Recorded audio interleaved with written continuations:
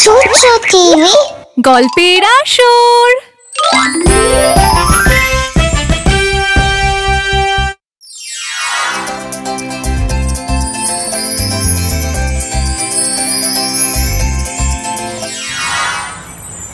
চুচু, চাচা, চিকু আর চিকা প্রত্যেকেই একই বিদ্যালয়ে পড়তো। বিদ্যালয়টি বড় হওয়ায় সেখানে অনেক লম্বা বারান্দা ছিল। আর চাচা ছিল বড্ড দুষ্টু। সে বারান্দায় খুব দৌড়াদৌড়ি করত। একদিন চাচা এত জোরে দৌড়লো যে আচমকা একটা ছোট্ট ছেলের সঙ্গে তার ধাক্কা লেগে গেল। সে ওই বারান্দা দিয়ে হেঁটে যাচ্ছিল। ছোট্ট ছেলেটা পড়ে গেল আর তার পায়ে চোট লাগলো।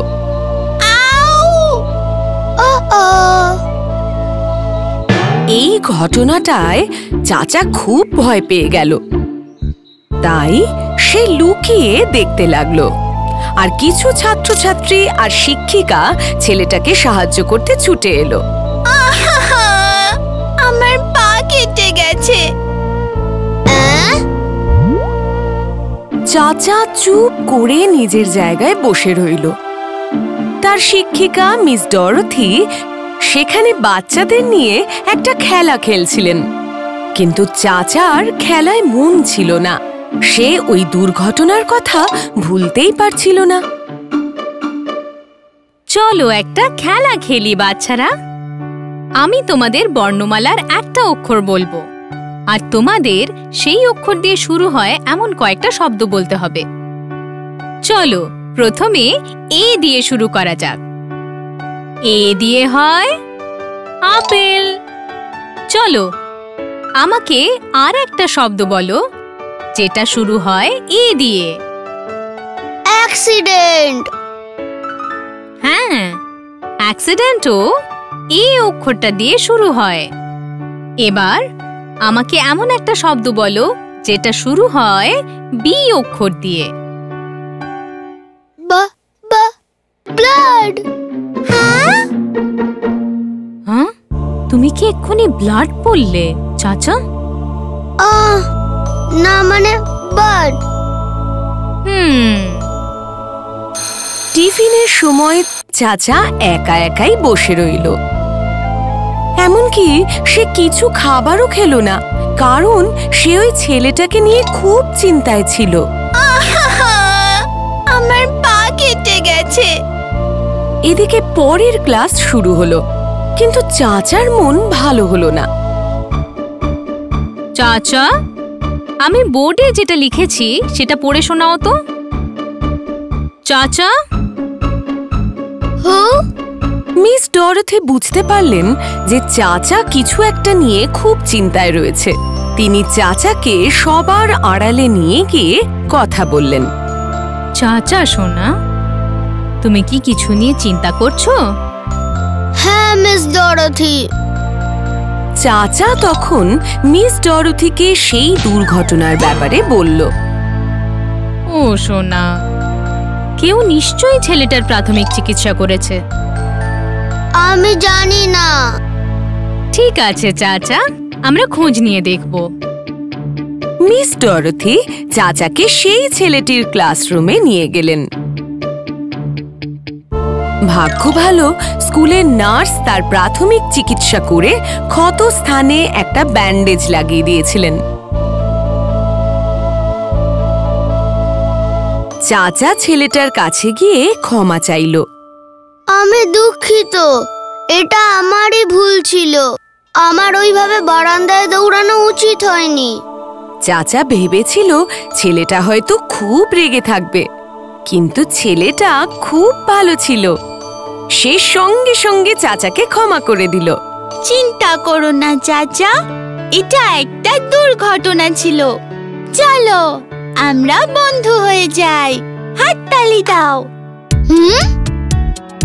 চাচার মন অনেকটা ভালো হয়ে গেল। এই সাহায্যের জন্য সে মিস ডরথিকে ধন্যবাদ জানালো। ধন্যবাদ মিস ডরথি। আমি কথা দিলাম আর কখনো বারান্দা দিয়ে দৌড়াবো না। খুব ভালো চাচা। চাচা তার কথা রাখলো। সে আর কখনো বারান্দা দিয়ে দৌড়াদৌড়ি করে না। আর সে যদি কাউকে দৌড়তে দেখে তাদেরও সে থামিয়ে দেয়। দাঁড়াও, বারান্দায় দৌড়াদৌড়ি করো না।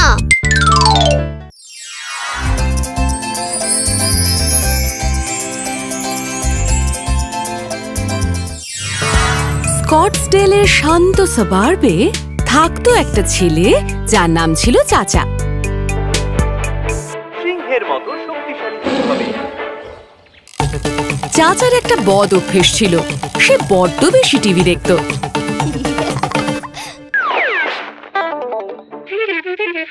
তার টিভি দেখার নেশা হয়ে গিয়েছিল। তাই নিয়ে তার মায়ের ভীষণ চিন্তা ছিল।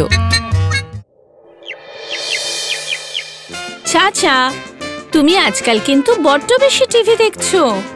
চটপট উঠে পড়ো, তোমার কিন্তু এক্সারসাইজ করাও দরকার। আমি কিন্তু সিরিয়াসলি বলছি। মা, ছেড়ে দাও না। আমি কিন্তু তোমায় সিরিয়াসলি কথাটা বললাম, তুমি কথাটা বুঝলে না। টিভিটা এখনই বন্ধ করো, আমাকে যেন আবার বলতে না হয়। তবে তবে টিভিটা এখনই বন্ধ করো, যদি না তুমি শাস্তি পেতে চাও। ঠিক আছে, এভাবে আর চেঁচিও না। এই, বন্ধ করে দিয়েছি। খুশি? ভালো। শোনো, সবকিছুর একটা সময় আছে আর সবকিছুর একটা লিমিট আছে। এবার জুতো পরে নিয়ে বাইরে গিয়ে খেলো। ঠিক আছে। চাচা তার ভিডিও গেম কনসোলটা নিয়ে নিজের পকেটে পুরে নিল আর পায়ে জুতো পরে বাড়ি থেকে বেরিয়ে গেল। আমি খেলতে যাচ্ছি, তাড়াতাড়ি ফিরে আসবো। সাবধানে থেকো কিন্তু। যখন চাচার বাবা অফিস থেকে বাড়ি ফিরছিলেন, তিনি দেখলেন চাচা গাছের তলায় বসে ভিডিও গেম খেলছে।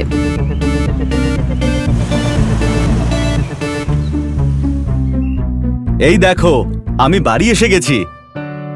অফিসে সব ঠিক ছিল? খুব ভালো ছিল। তুমি জানো, আমি জুনিয়রকে বাড়ি ফেরার সময় দেখলাম।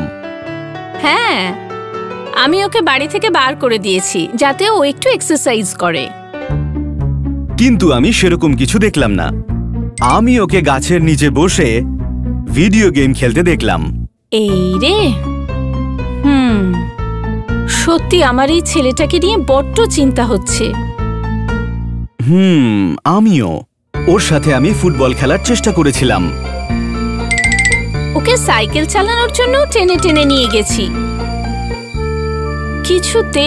কিছুতেই আমি ওকে এই টিভি আর ওই ভিডিও গেম থেকে সরাতে পারছি না।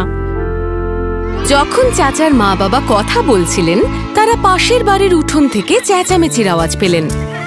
চাচার মা জানলা দিয়ে দেখলেন যে সেখানে কয়েকটা বাচ্চা খুব আনন্দ করে খেলছে। তিনি দেখলেন চাচা বাইরে দাঁড়িয়ে তাদের খেলা দেখছে। ওইভাবে কি দেখছো? মনে হয় নতুন প্রতিবেশী এসেছে, তাদের 4টে বাচ্চা আছে। দেখো কিরকম ওদের খেলতে দেখছে। আশা করি এবারও অনেক বন্ধু পাবে বাইরে খেলার জন্য। এখন আমরা দাঁড়িয়ে দেখি ও কি করে। চাচা দাঁড়িয়ে দেখছিল অন্যরা খেলছে বাস্কেটবল আর ফুটবল। বাচ্চাগুলো খুব আনন্দ করে খেলছিল। চাচারও খেলতে ইচ্ছে করলো, তবে চাচা আগে কখনো এই খেলাগুলো খেলেনি, তাই সে জানতো না কি করে খেলতে হয়। প্রতিদিন চাচা দাঁড়িয়ে দাঁড়িয়ে ওই বাচ্চাগুলোর খেলা দেখতো। তারপর একদিন বাচ্চাগুলো দেখলো যে চাচা তাদের খেলা দেখছে। তারা চাচার কাছে এসে তার সঙ্গে আলাপ করলো আর চাচাও নিজের পরিচয় দিল। আলাপ হয়ে ভালো লাগলো চাচা। আমাদের সাথে খেলতে চাও? হ্যাঁ, তবে আমি খেলাগুলো খেলতে জানি না। আগে এগুলো কখনো খেলিনি। কোনো অসুবিধা নেই, চলে এসো, আমরা তোমাকে খেলার নিয়ম শিখিয়ে দেব। ঠিক আছে। চাচা বাকিদের সঙ্গে খেলায় যোগ দিল আর সেই সব খেলাগুলো খেলতে শিখে গেল। বাহ! বেশ মজার খেলা। আমি কখনো ভাবিনি খেলতে এত মজা হয়। আগে কখনো এত মজা পাইনি। আমার খুব আনন্দ হচ্ছে। তোমাদের থ্যাঙ্কস। You R welcome. আমরাও তোমার সঙ্গে খেলে খুব খুশি চাচা। সেই দিন থেকে চাচার টিভি দেখা আর ভিডিও গেম খেলার নেশা উধাও হয়ে গেল। আর তারপর থেকে সে কখনো বন্ধুদের সঙ্গে খেলার সুযোগ ছাড়তো না।